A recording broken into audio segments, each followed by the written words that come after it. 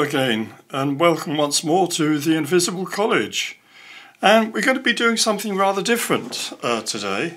I've been doing a whole series on the ancient history of Britain, and I think I've done 8 or 9 lectures on that subject, and I think it's time now we did something a bit different. I'll come back to that in due course, but we're going to go into a new subject, which is what's generally referred to as the electric universe, or sometimes it's called a plasma universe. Those terms will become clear to you as we progress. But it's a very, very exciting thing. And if this is taking us into the realm of astrophysics, actually. But don't worry, if you're not a scientist, it doesn't matter. You don't need to be. I'm going to show you what this is all about and explain it in very simple ways. Because as I think, who was it said? It was someone very famous said, if you can't explain your theory to your grandmother, it's not a good theory, or words to that effect. And I think that's true, you know. Real science actually is very, very simple at core. It might be difficult or complex when you have to start working out, I don't know, how to fire a rocket and put it into orbit. You know, rocket science is difficult. But you don't need to go into that level of understanding to understand that a rocket has stuff blowing out of the bottom of it and it pushes it up. And it can get into space and it can get into orbit. We can all understand that. So it's very much the same when we're dealing with paradigms. We're dealing with the whole way we view the world, which is what a paradigm is. And I'm going to introduce you to the ancient paradigms, or at least one of them, and then I'm going to take you to the contemporary paradigm, and then we're going to hint about where we're going to be going to look to develop a new paradigm, a new kind of physics to explain the universe better than is being taught in our universities and in our colleges and on television and in the media and in all the textbooks. Everywhere you go, you're being taught something that's completely false and unprovable. So we're going to go down that road. So hang on tight, it's going to be good. So where are we here? So the electric universe, introduction, paradigm shift, I've called this first lecture. Now, I wanted to show you this diagram. If those of you who have been following my lectures on other subjects will have seen it before. It's a favourite diagram of mine. I come back to it again and again. And it was an illustration from a major work by an Englishman called Robert Flood. And he wrote a book which is called for short The History of the Microcosm and Macrocosm. That's the English title. I won't go into the Latin. It runs on for paragraphs. But we can call it The History of the Macrocosm and Microcosm, which was published in multiple volumes between 1617 to 1626. And I think there's actually 7 volumes in all. And there were intended to be more, at least 2, maybe 3 more. So he died before he could write those. So it's a major work and covers many different fields. But I think this diagram here is probably the most important one in all of his works. And I'm a great fan of Robert Flood. So Flood's diagram is essentially a model of the universe that is based on a paradigm. A paradigm is you could call that a collection of theories that hang together and make up what in German they called a Weltanschauung, or worldview. And the worldview is kind of your take on the world. This very often has religious connotations, actually. If you're a Christian, you have a certain worldview, don't you? You have a view that this is the sort of fallen world, that Jesus came to and had to die on the cross so we could be saved and we could go to a higher world called heaven.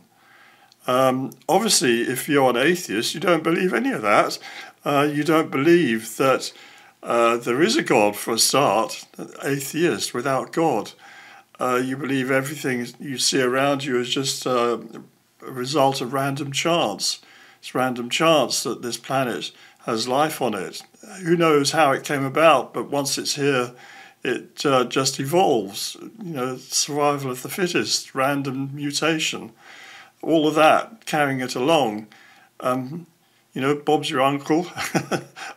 Here we are today, in all our splendour and all our hopes and fears and good and evil that we do. Well, that's a paradigm, and that's a worldview that's shared by many people. It's quite different from the Christian worldview. A Buddhist would have a different worldview again, and a Hindu.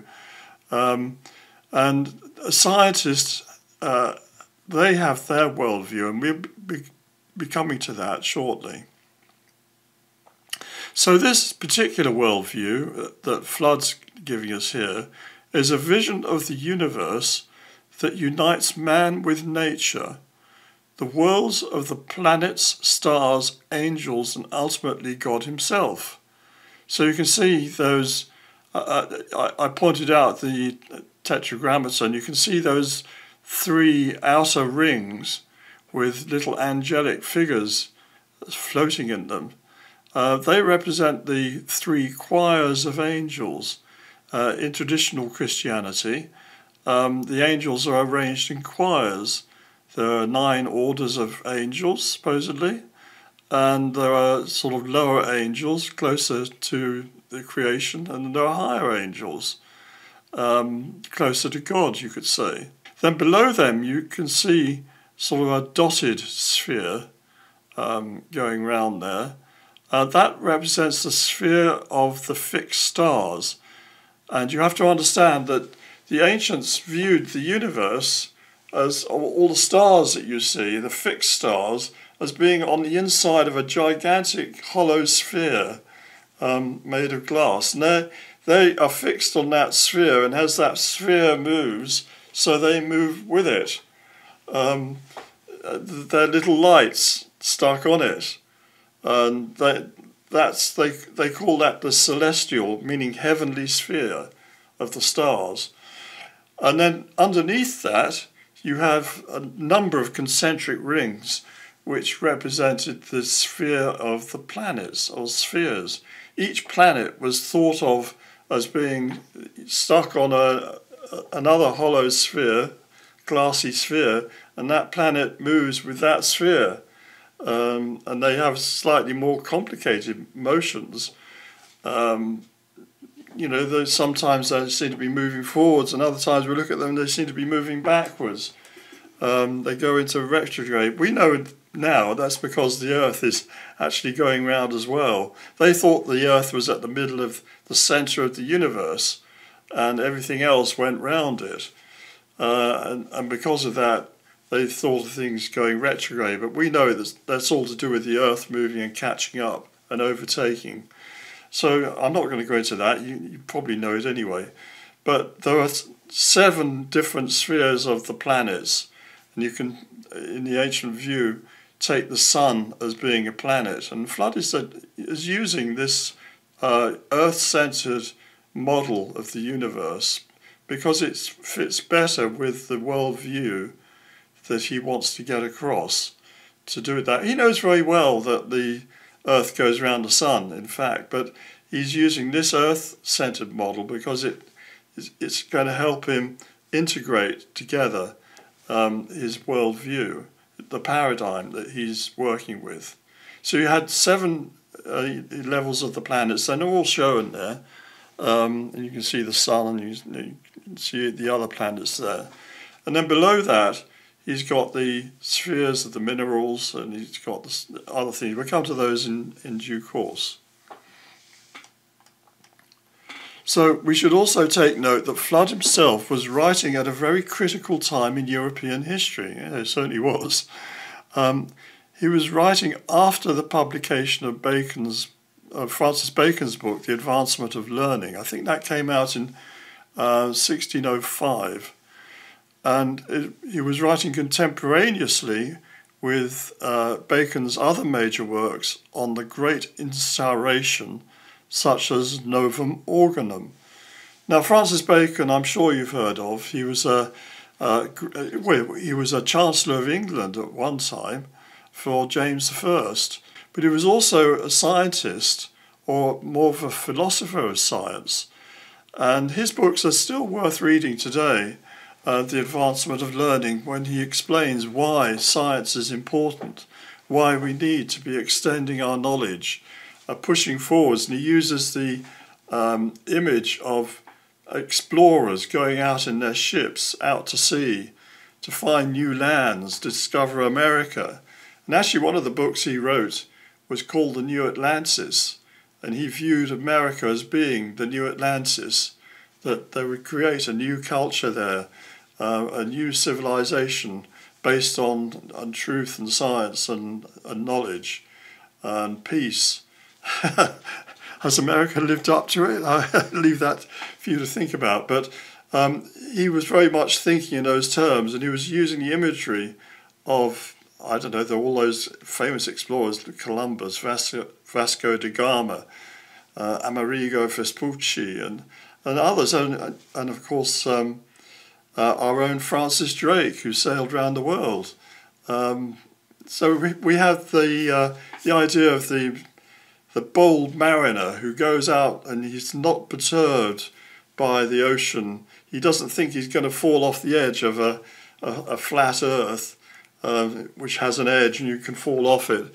He knows, or certainly believes, that it's a sphere and you can sail on round. And he's saying here that we have to take our courage and go out and find new knowledge. And that was very much promoting the idea of science at a time when people were a bit scared, you know. Should we be doing this? Are we actually doing something evil, finding out new knowledge? Maybe God doesn't want us to know all this. Maybe we shouldn't be doing that. It's magic. Keep away from it. Well, he was sort of settling people down, saying, we've got to find new knowledge. It's right that we should do so. We must push the bounds. We must extend the range. And of course, that is what has characterized European civilization ever since. He was a prophet of this. He was a prophet of the Enlightenment, really, which had its origins in this period. And there was this period when Flood was writing, between about 1617 to, I think, about 1626. He wrote an immense amount during that time, immense amount. That was a sort of interesting period. And then you had in the 1640s in England, you had the start of the Invisible College, the original Invisible College that I took the name from for what we're doing, because I feel that we're trying to do a kind of instauration as well. The Invisible College had a number of the most famous scientists of their day who were members of that college, including people like Christopher Wren, Robert Boyle, and there was loads of others. And then in 1661, it received a royal charter from the restored King of England, Charles II, and it became the Royal Society, which still runs today. So the Royal Society has its roots way back in all of this, and the Invisible College has its roots back with people like Flood and Francis Bacon, who were a generation or two earlier. So this sort of thing is very, very important, and we're still involved with the advancement of learning, or we should be. We're still drawing from the inspiration that these early, let's call them, they call themselves natural philosophers at the time. That's what scientists were called then. So let's draw some inspiration from them and understand that they weren't just trying to work out how much you can stretch a spring before it breaks, or how much light is bent by a prism.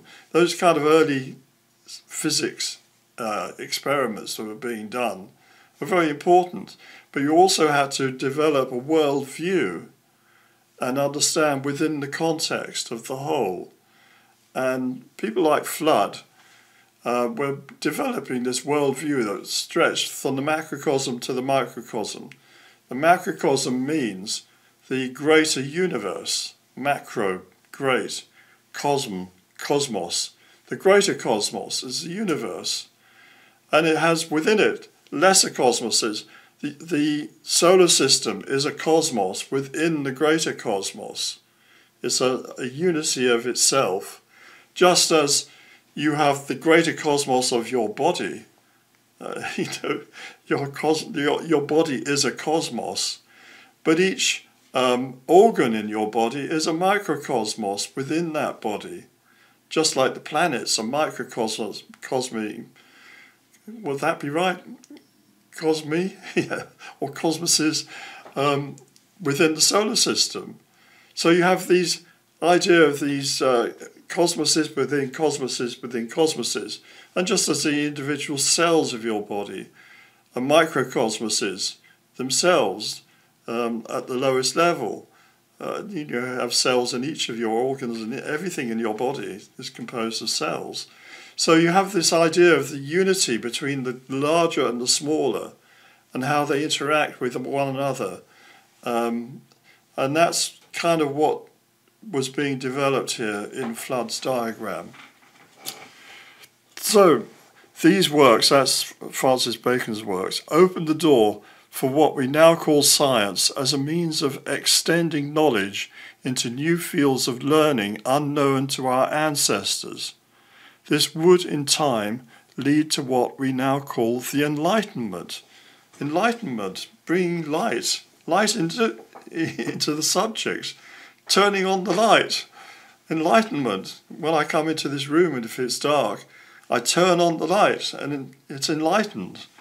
So that's what they were trying to do. The enlightenment within the mind, particularly, is what they were leading towards. Now that's gone off in a very weird tangent in the last century or so, but nonetheless that was what they were trying to do. So Flood's work, summed up by this diagram, can be seen as a bold attempt to restate the comprehensive view of the world as a unified system at a time when science was already moving in the opposite direction. So science has this tendency to atomize. What do I mean by that? Well, you have, let's take medicine, for example. You have the idea of originally that a doctor was someone who treated patients, treated the body, like a general practitioner. But then you ended up with people who are specialising. They're specialising in, well, I'm a heart doctor, I'm a kidney doctor, I'm a lungs doctor, I'm a guts doctor, or I'm a brain surgeon. It atomizes. And this happens in all of the sciences, that everything starts to get narrower and narrower and narrower. And I've heard it put this way, that a generalist is someone who knows nothing about everything. And a specialist is someone who knows everything about nothing. These are the two poles, and somehow we have to find a way of keeping the general view while maybe specialising into a certain subject area.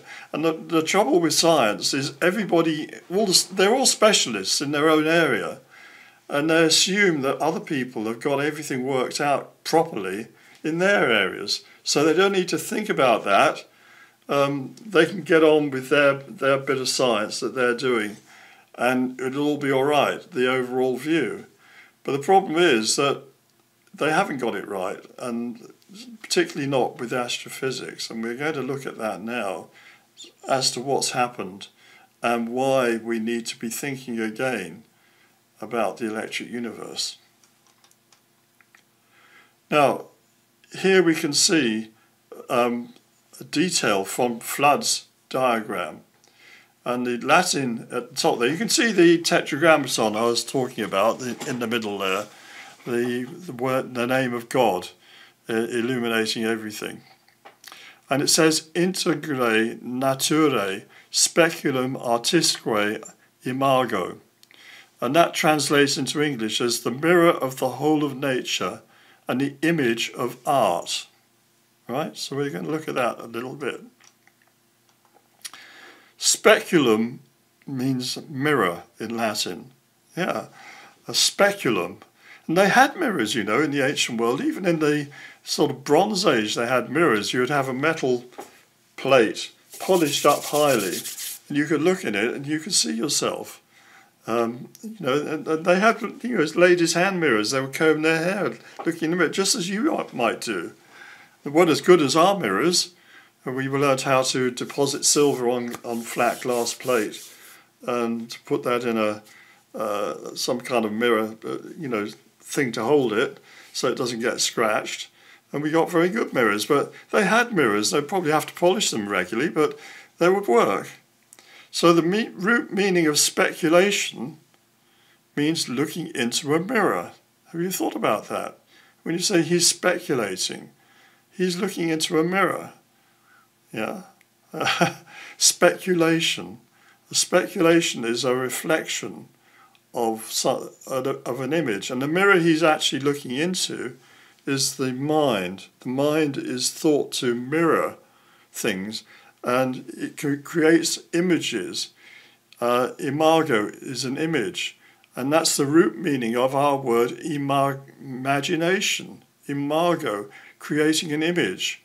So the speculation is based on the image in the mind.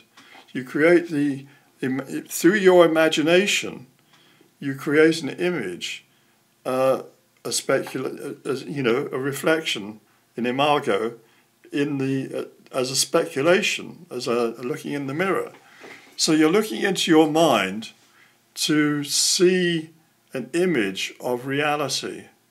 That's what it's all about. So when you're creating a mental image of something, that's what you're doing. You're speculating. Does that make sense? I hope so. But it's something to think about. So in this diagram is the art of speculating and creating an imaginary image of the world, i.e. a model. So what Flood has done, he's used his mind to create an image of all and everything, from God down to the world that we see around us, the world of nature, integrated together into the whole thing.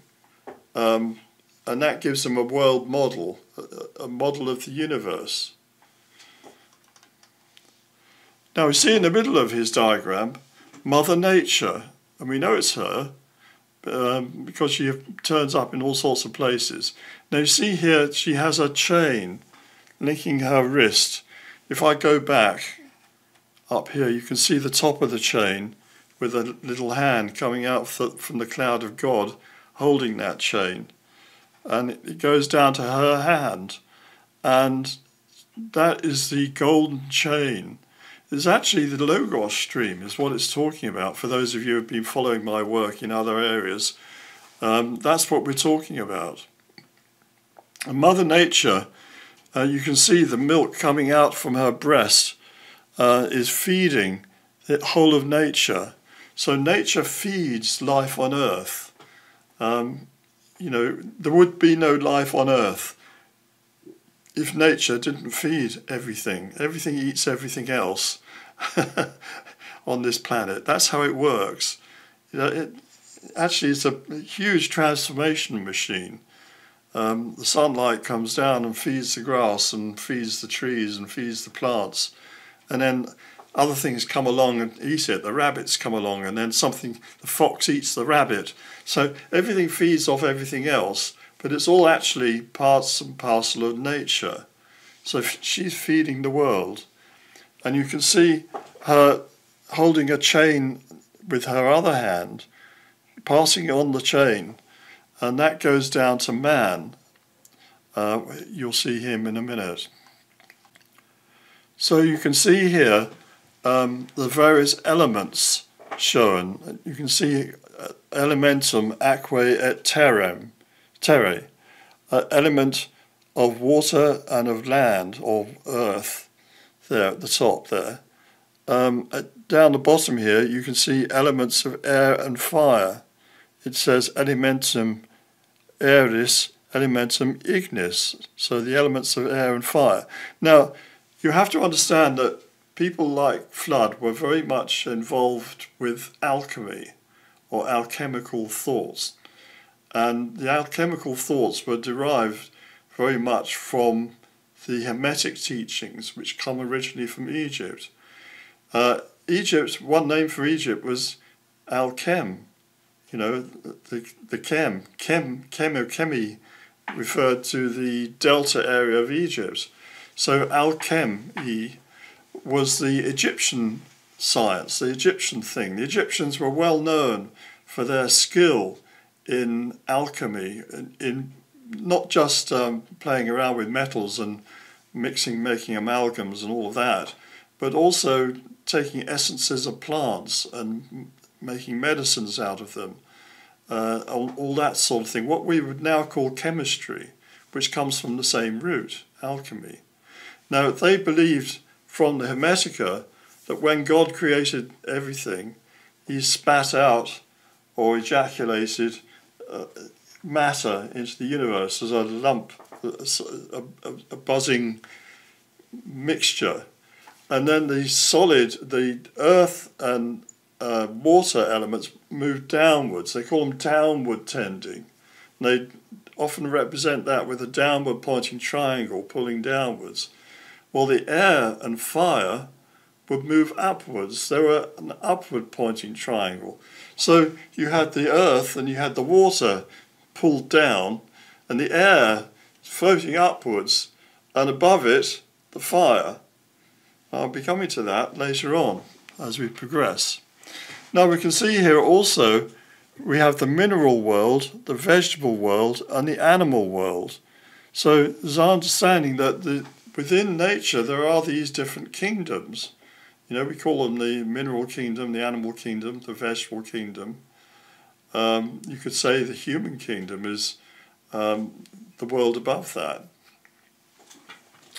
And we see here man as the intelligent ape trying to understand with his sciences. Now, I've talked a lot about this in other lectures. I'm not going to go into this particularly hard here. But man is represented as the intelligent ape.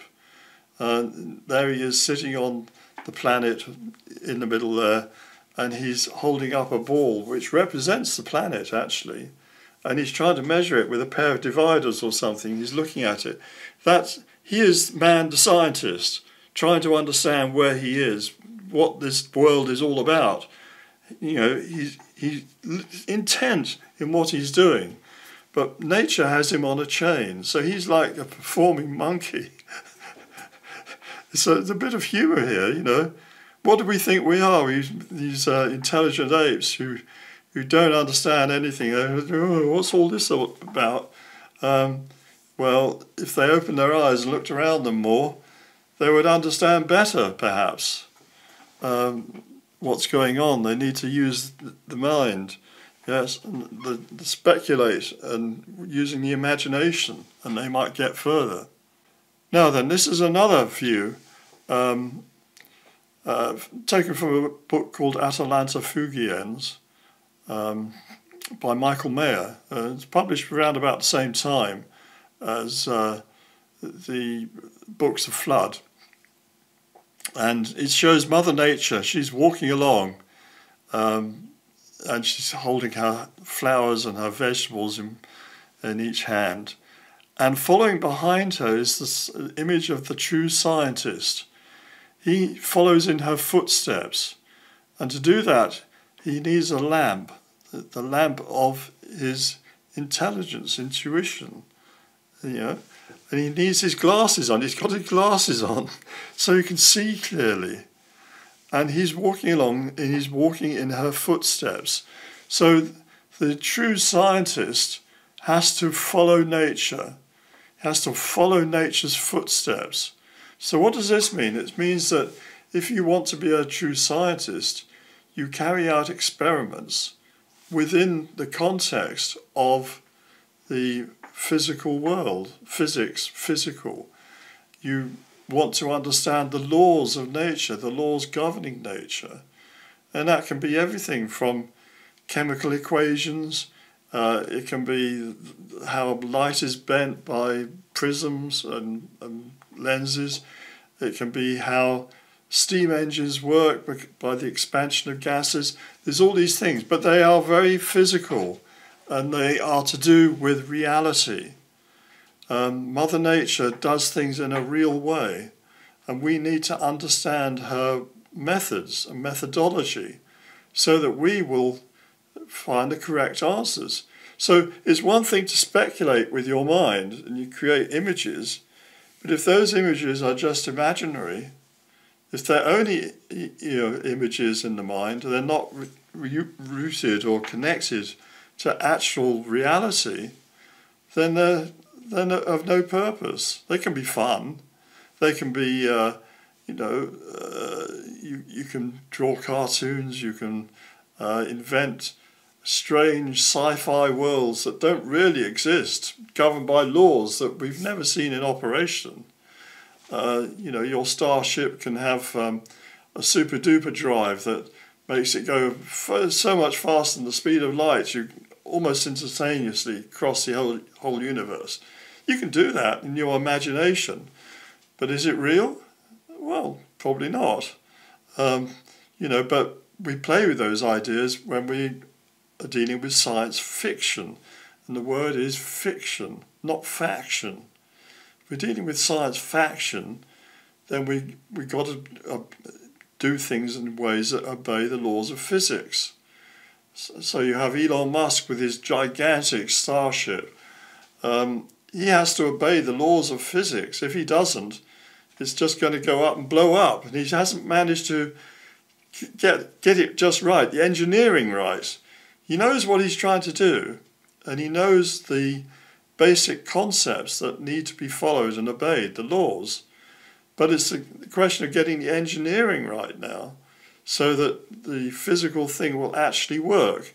So it's one thing to make yourself an aeroplane.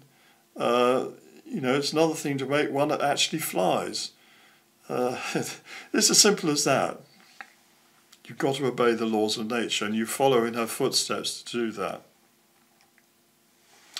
So, to summarize, the speculating image created for the whole of the world includes all and everything. It stretches from the realm of God himself, as the Tetragrammaton, down through the angelic spheres, the starry spheres, the planetary spheres, the elements, and then nature. It defines man's place in the universe as a creature held captive like a pet monkey by Mother Nature. That's our situation. Yeah, get used to it. That's your situation. You're not going to, certainly not very easily are you going to be able to go and live on Mars. You're not, I promise you. And man is on her lead, but she is herself on God's lead. All is connected. So that's the worldview of Robert Flood. I think it's a good one. And now I'm going to take you into another worldview, the contemporary worldview, for how modern science, modern astrophysics, looks at the world. And it starts off going bang! Yes, the Big Bang. Notice that the Big Bang theory is also a speculative image of the whole of nature. Yeah, just like Flood's image, only it's got a lot of things missing, isn't it? The speculation dispenses with God as a plausible creator of all that exists. So there's no God there. God's gone. God God has died, like Nietzsche murdered him, or Marx murdered him, or someone murdered him. Not around anymore, not needed, dispensed with. So there's no God there. Instead, it postulates that the universe is sui generis. That means generated out of itself, of self-generation, coming out of a massive explosion when all and everything was created all at once in an infinitesimally short time. So you've had this presented to you. You must have seen this on television. It's in all the books. It's in the textbooks. It's what you're taught if you go to university, probably primary school these days. Big Bang. It leaves the question, what was happening before the Big Bang? And that's a don't go there situation. But they'll tell you exactly when it happened. This is what I find most extraordinary. It says here, Big Bang expansion, 13.77 billion years. So all the way from the infinitesimally moment of creation, bang, to now is 13.77 billion years. How do they know? How has this worked out?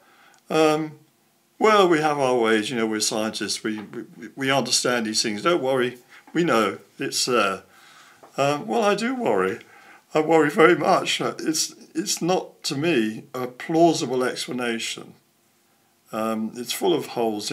It seems to me that someone is pulling the wool over my eyes. That's what it seems to me. Now, according to the Standard Model, that's what they call the Standard Model of astronomy these days. It's not like it was in the days when Flood was writing, and the days when they believed that stars were lights, and that each light had an intelligence. There was an angel living in each planet, and each star was actually, that was the body of an angel. You know, these angelic spheres and so on, they're all inhabiting stars or lights around the throne of God. That's how they viewed things. Well, we don't have that anymore. We have the idea of these stars are just inanimate lumps of matter, or they're not even lumps, so they call them gas clouds, clouds of hydrogen. So according to the Standard Model, stars are formed when clouds of hydrogen gas condense under the pull of gravity. So gravity is pulling in this stuff, this hydrogen, this cloud, it's all clumping together to make a star, and it presses in on itself, and it comes to the point when the ball of gas gets more and more dense until a point is reached when the hydrogen begins to turn into helium. Huh? Yes. When it's pushed together by all this gravity, it's pushed so hard, the atoms of hydrogen begin to push together and stick together to make helium. So we have a nuclear reaction happening. In essence, every star is a hydrogen bomb. That's how hydrogen bombs work. So we have stellar evolution. So they have then these ideas about how stars develop once they've been formed. And they have low and medium mass stars, including the Sun. Our Sun is a main sequence medium mass star. So it starts off, and it becomes a yellow star there. You can see moving to the right, will grow up and become a red giant, and then the red giant will form a planetary nebula and end up as a white dwarf. Oh, well, that's a bit odd. So it's going to go through. Nobody's actually seen a star doing this. There are all these different kinds of stars. So they work out, well, that must have at one time been like that. It wasn't always a red giant. It was more like our Sun is. And they see another thing with a planetary nebula, you know, a round disk of something. well, that's what the red giant will turn into. And they see a white dwarf, a very small star, what's left over when it's gone through all that process. Say, yeah, that's what it will end up as. Well, that's one theory. Then they have the other kind of high mass stars, which form a giant white star to begin with, and that turns into a red supergiant, something like Betelgeuse, you know. And then they say, well, you know, that because there's so much more there, it's going to become a supernova, and it will throw out a neutron star. Come on, you know, as far as I know, neutrons don't exist for more than a millisecond outside of the atom, or even less. But these are supposed to be stars actually made from neutrons. Huh? That's another weird thing. Or it can end up with a black hole. Black hole. Yeah. Black hole. Well, we're going to come to that black hole business in a minute. But that's how they tell us everything is. Now, how are they deciding this? Have they flown up there and gone to some of these stars and carried out experiments? No. All they have is telescopes that can take in light of various frequencies. When I say light, that includes radio waves, microwaves, ultraviolets, X-rays, gamma rays, the whole spectrum of electromagnetic radiation. We've got instruments that can measure pretty much all of that now. So they point these things, and maybe throw a telescope up into the sky, you know, a Hubble or something. They can point that at the stars without interference from the atmosphere. That's great. But even so, all you're doing is taking photographs of something a very long distance away. Very, very long distance away. And you're making all these suppositions. You're creating these imaginary models of the universe. You're creating these images in your mind to explain what you're seeing. But very often, all you're doing is you're making one model and then you're building another model based on that model. You're not actually following in the footsteps of nature because you can't. Nature doesn't work that way. You can't do proper experiments to prove or disprove your theory, so you're free to theorize about whatever you like, you know. You can say there's Father Christmas up there. Yeah, for real, Father Christmas is up there in Betelgeuse. Well, you know, someone said, well, how can you prove it? Well, I can't prove it, but, you know, I know he's there. You disprove it. You can't disprove it either, can you? So there's all these different ideas that actually can't be proved, but they can't be disproved either, because you can't do proper science on them. This is the problem with modern astrophysics. So the stars we see in the sky are just so many bonfires in space, each burning up its hydrogen to make helium. Other than gravity, they have no connection with one another. They're simply islands in space. So that's the model of the universe that we're given by modern astrophysics. It's what's called the islands in space. All these bonfires up there burning away with their hydrogen, you know, clouds of hydrogen turning into helium. Each one, they've all managed to find this way of pulling in the hydrogen, igniting and turning into helium, and getting planets to go around. You know, most of them seem to have planets now, having planets going around them, and it's all very mysterious. But, you know, that's how it is. Get used to it. There are all these rocks in space and islands in space. That's the universe you live in. Aren't you lucky you live on Earth? You have some air to breathe. You wouldn't do up there. That's the model of the universe that we've been given. And we have a solar system. There you see it, our star, the sun, and we have all these different planets going round. And we're told that when the sun was condensing all this gas to make the hydrogen and start off, there was some left over, bits left over, and they conglomerated into planets going around the sun. So that's how we all have these planets. Why some are big and some are small? Well, you know, probably they're just in the right place to be big. Well, you know, I know it's a bit awkward that we're seeing stars that seem to have some supergiant planets right up close, so close that they're closer than Mercury is to our sun, and they're whipping around at an incredible rate. Well, you know, we don't know everything. They were telling us till very recently, as I see these comets there, they were telling us till very recently that comets were dirty snowballs. Do you remember that? Oh yes, the comets, they come from the Oort cloud or somewhere out there, and they come in, and as they come into the solar system, they come nearer and nearer, and they start to melt, and they get a tail from the melted ice, these dirty snowballs, and they come in, and then they go out, they come around the sun, and the dirty snowball goes out again. Well, there's several things wrong with that. First of all, it's damn cold out around Jupiter, you know, way out there.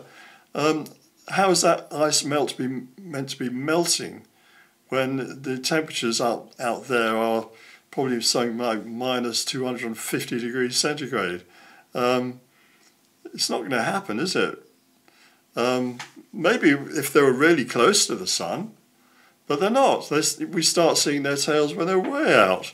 And then when they put probes up there, very clever people, sort of Elon Musk types, can get rockets, and they do know their rocket science, and they can launch rockets, will actually rendezvous with a comet, and even land on it.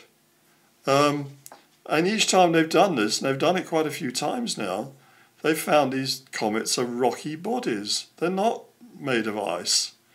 They're much more like asteroids. In fact, they're almost identical to asteroids, except they have very elliptical orbits that take them right out of the solar system.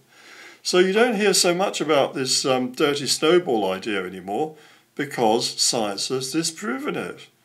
Yeah, they've actually been able to do an experiment to send a spaceship, or more than one, to these comets, and they meet them, and they find other odd things, that very often these comets are sort of dumbbell shaped. Why is that? And they seem to have stratification of rocks, just like cliff faces on them, and a lot of sand. I mean, it's very, very odd. It doesn't fit the dirty snowball image at all. It looks much more like debris from a planet that has exploded at some time or other. But that's a taboo subject. You're not allowed to say that, so they don't. But that's what it actually looks like. The planets too are just random bodies formed from the remnants of the hydrogen and other gases at the time when their star was coming into being. Like everything else in the universe, they have no purpose. They're just there. So this is the other thing about this model. The earlier model we saw, Flood's model, everything has a purpose. It's all purpose set out by God. God's at the top there. He's pulling the chain, and he's in charge. They have nobody in charge. Nothing's in charge. All a big bang, all random stuff gone out, all random bonfires, all random planets. There's no purpose to anything. It's just there. So there's no responsibility. There can be no real morality in a universe which is just a random mechanism.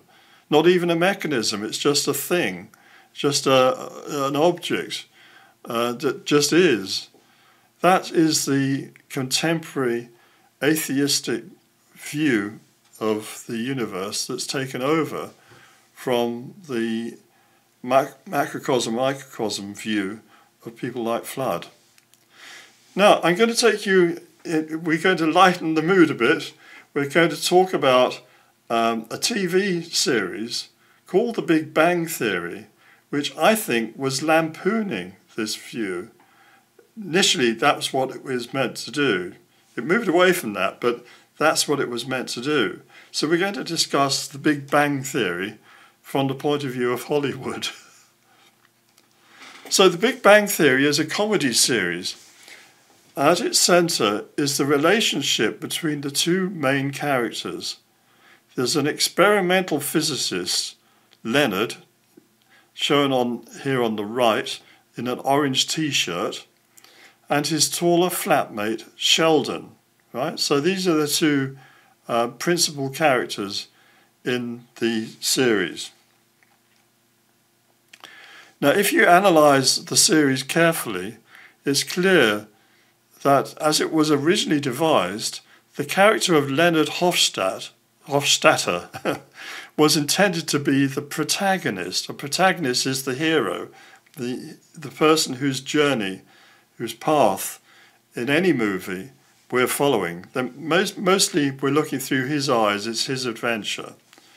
Here's the first character we meet, and the main arc of development was intended to be his journey from geekiness to full maturity in the world, as well as at the laboratory. So he's an experimental scientist. Thus, here's the one that courts and eventually wins the heart of the main love interest of the series, the girl next door, called Penny. He is also a top-rated experimental physicist with a PhD working on lasers. So he's a clever guy. He plays the cello. He's pretty geeky, as they all are, particularly at the start. But he has the gumption and he has the willingness to actually overcome his fears and court the girl. And eventually in the series, I don't want to spoil it too much for you, but he wins the girl, Penny, who's from a completely different world, completely different.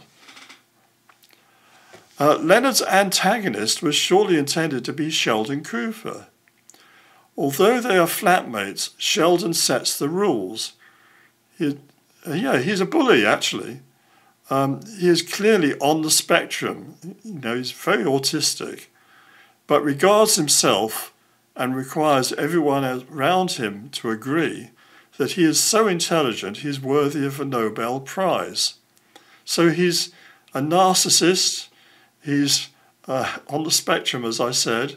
He has no regard for other people's feelings. He doesn't understand human feelings at all. He's almost like an alien who's landed on this planet, who doesn't fit here. He doesn't understand it whatsoever, anything about human relationships, and he has to learn that.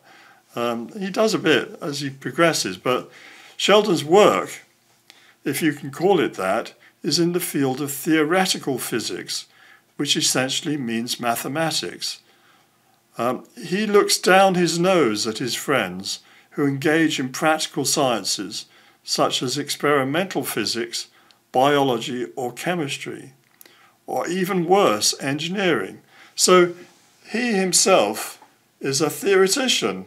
Yeah? He hasn't got time to get his hands dirty doing experiments. That's for lesser mortals. He is there, he's up with the gods, he's thinking great thoughts. He is creating this whole imaginary world. And he knows that he's too intelligent for these lesser people around him, but his intelligence is such that he knows that he will one day win a Nobel Prize for the wonderful things he's done, just like Einstein did. That's how he's presented at first, and he is the antagonist to Leonard because he's very hard to live with. He works out rule books. He demands that he has a particular place on the sofa that he sits. Nobody else is allowed to sit there, only him.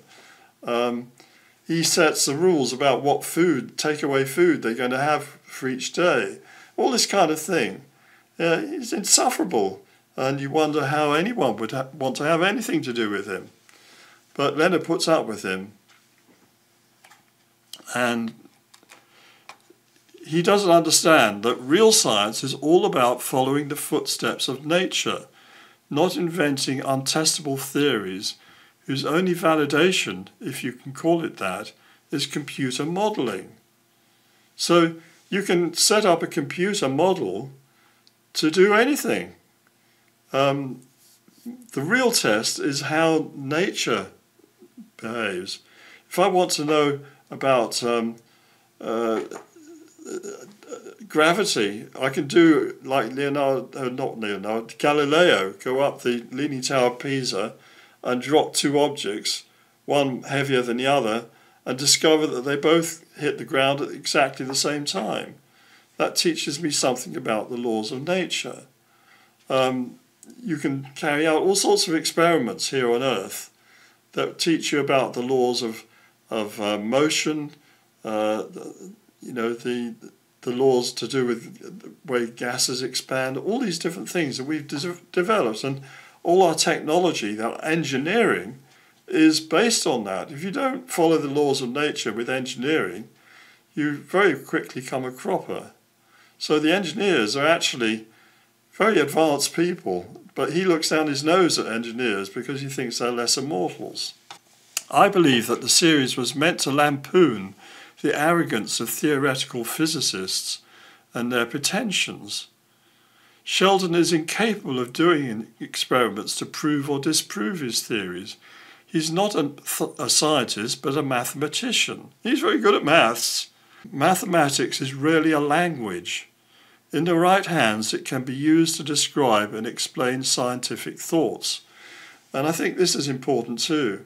Some of you may have seen the poem Jabberwocky. All the words there, they're almost English in this poem, but they're not real words, so you don't really know what it means. It's jumble, it's Jabberwock. Well, that can be done with maths, advanced maths. If you're not careful, you can create things or ideas that have no physical use at all. They have no application. And if your model of the universe is defective, then they're not going to work. Sheldon is also childish. He still reads comic books. Actually, Leonard does too, but not as much. And he loves dressing up as a superhero when given the chance.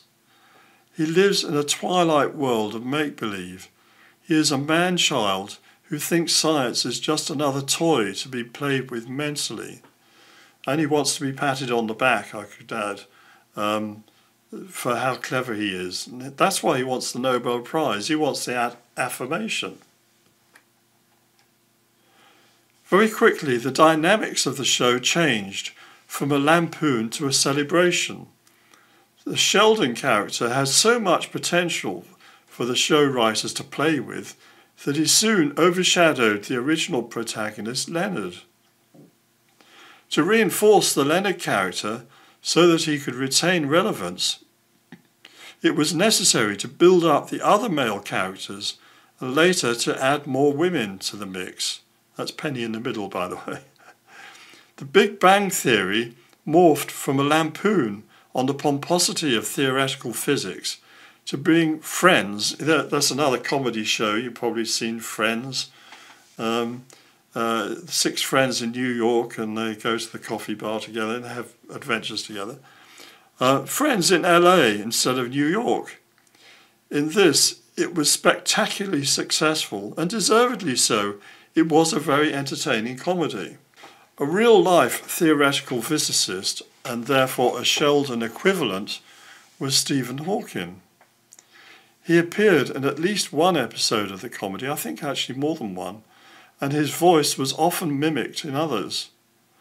Hawking, who died in 2018, is best remembered for 2 things: his work promoting the concept of black holes and the fact that he was so incapacitated by motor neurone disease that he could only talk through a computer-simulated voice. He was also paralysed, and he was in a wheelchair all the time, and only this computer voice he could just about, I'm going to say type, but put words onto a computer screen and get the computer to voice it, text-to-speech, in a sort of computer voice. Terrible situation to be in. I mean, I feel terribly sorry for the guy. It must have been a real penance, a hardship. So anyway, the Sheldon character was to a large extent based on Stephen Hawking. However, he was socially handicapped instead of being physically. Hawking, who clearly loved the show, played along with this. I think that deep down he recognised that much of his own work was playing with ideas that can never be scientifically proven. There was more than a little of the Sheldon in him. Because they couldn't be proven, I've read it said that that's why he didn't get a Nobel Prize, Stephen Hawking. Everyone was they loved his work, and they talked about black holes, and he wrote a best-selling book, and he's a major figure, but they couldn't be proven, and so he didn't get a Nobel Prize.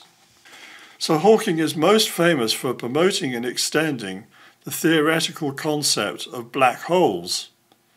The concept of a black hole, something so gravitationally powerful that it sucks everything into it, even light, caught the public's imagination. Yeah, we've all heard about these black holes that suck everything in, nothing can get out. Even light's drawn into the black, that's why they're black, because nothing can get out, no light can get out. Black holes became the regular feature in sci-fi films, and so entered the vernacular. Hawking himself extended the concept to absurd proportions, and I'm sure he knew he was. The original Einstein came up with black holes, or the original black hole. The original Einstein equation provided for only one, singularity at the beginning of time. So we're back to the Big Bang. Before the Big Bang, there had to be the black hole, the singularity with everything set to zero in Einstein's equations. But suddenly we find black holes cropping up everywhere. Hawking's universe had black holes where they were needed to balance the theoretical equations. So he believes there's a black hole in the centre of the galaxy. So that's why everything goes around it. When a star collapses, the major star, it becomes a black hole, and there could be black holes floating around in the universe. We don't know where they are. Oh, our sun might collide with a black hole. We'll all be sucked in. These kind of ideas, these notions, are just thought experiments, thought ideas. They belong in the realm of sci-fi, but they don't really belong in the realm of science fiction. Black holes are not the only mathematical phantoms to haunt the universe of contemporary theoretical physics. Equally weird are dark energy and dark matter. I'll talk about them in other lectures. These cannot be seen or measured, but are assumed to be real simply because the equations will not work without them. So when they find they're trying to measure the rate of motion of a galaxy, they can work out how fast it's going round and round. Galaxies are rotating. Why don't the arms drift off? Flung out with a centrifugal force. There must be a force pulling them in, but there's not enough matter there to do that, in the stars that we see in the galaxy. So, there must be dark matter. That's what it is. You can't see it, you can't measure it, you can't touch it, but it must be there because they're not flowing. So this is what we call a fudge factor, put into the equations to make the model work. It's cheating. It's cheating, but because nobody can go and search for it, well, you won't find it anyway because it's dark, isn't it? It's not like ordinary. There's no light coming off it. There's nothing, but it's there. It's pulling in, but you can't see it. You can't do it. It's cheating, but they do it and they get away with it. And the same with dark energy, things moving much faster or accelerating when they shouldn't be. There must be that dark energy.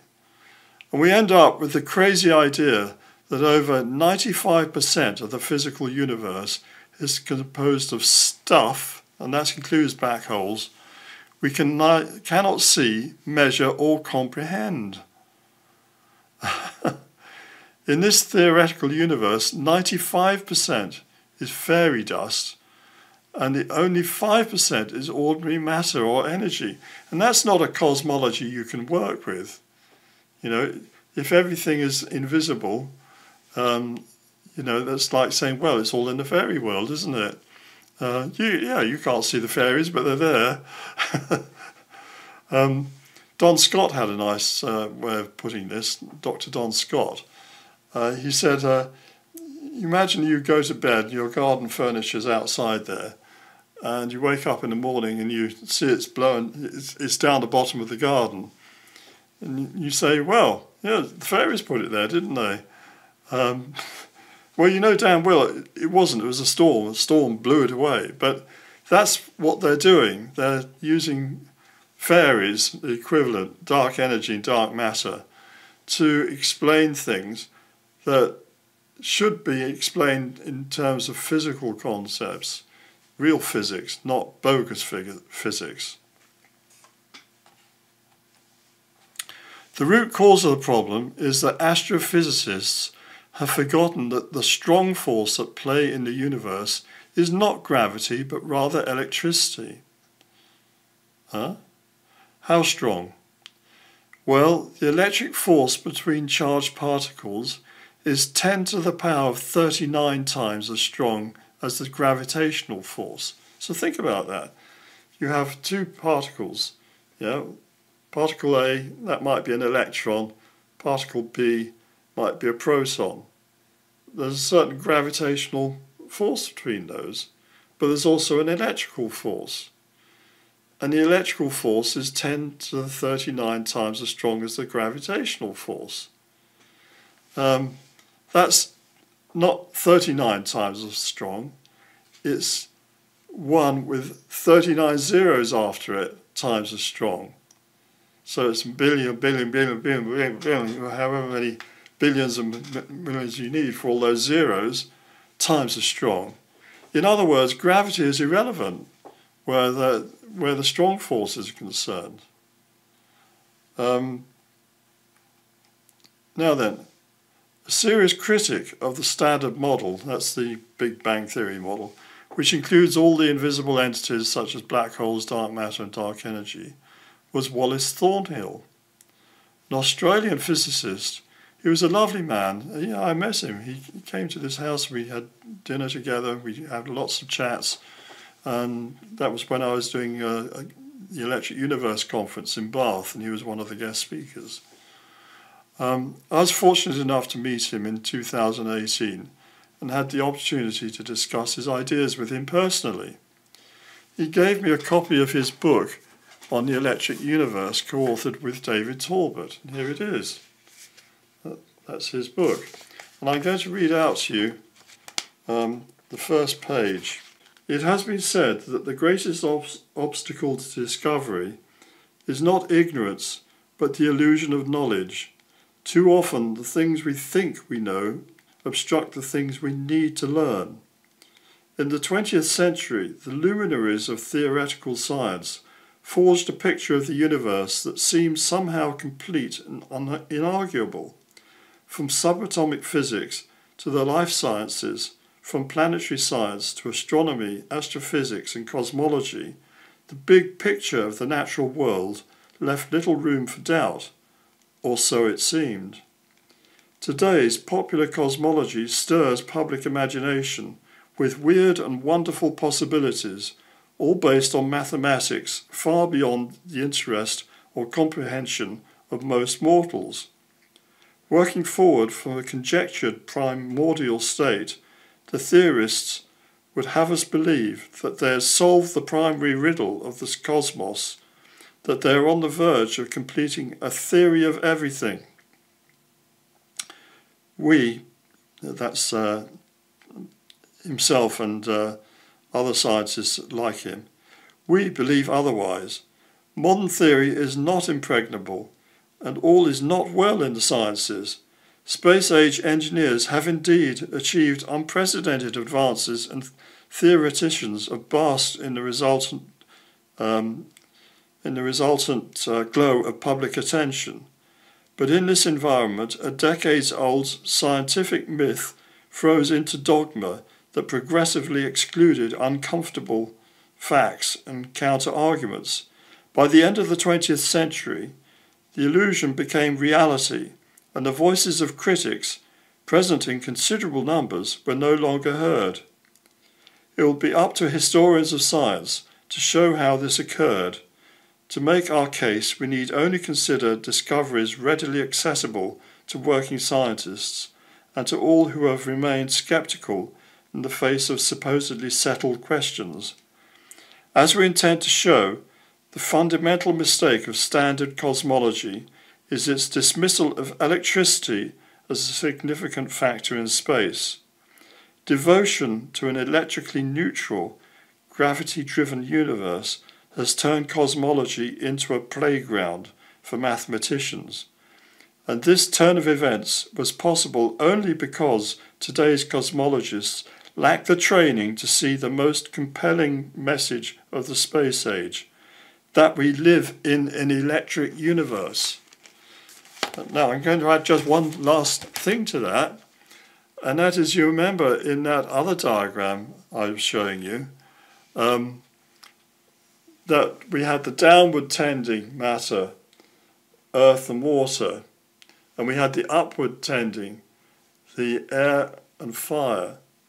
Well, that fourth element, fire, is actually what we would now call electricity or plasma. Plasma is matter in the state of fire, when the electrons and the rest of the atom become separate. And it's governed by a different kind of physics from air. It's governed by plasma physics. And we see this with diagrams like this. This is the Hubble telescope and the James Webb telescope are revealing to us now all sorts of things in the universe we would never have thought of before, these incredible devices. They can't be explained as explosions or bangs or winds or anything. They can be explained by plasma physics, and we're going to get into that. So the electric universe is a blanket term used to describe a new and emergent paradigm, and I'm sure we will eventually replace the standard model. It factors into the equations what has been missing for far too long, the relevance of the electric force and the overwhelming determinant in how the physical universe is made and functions. In this series of lectures, we're going to dive deeply into this subject in a systematic way. You'll then have a proper framework for further discussion as the new paradigm evolves. So that's my intention with these series of lectures. I've been following this for some years now, and I've met many of the major figures in developing this new paradigm. So I know that they would be pleased. Unfortunately, many of them, like Wall himself, have passed on now, but it's important that their message is not lost, that we carry on the work, and that work then carries on to future generations, younger generations, so that we get a proper model of the universe again. I would argue with remembering God, but we need to have a proper understanding of what greater nature, the macrocosm, is all about. So thank you if you've managed to come all this way with me. And please, if you enjoyed this, give it a like. And if you're not already following the channel, please consider doing that. You know the score. Press the button, little bell, all that. And you might even consider becoming a patron through patreon.com. Patreon.com/Adrian G. Gilbert. I'll put it in the box below. So thank you very much, and we'll meet again. Bye-bye.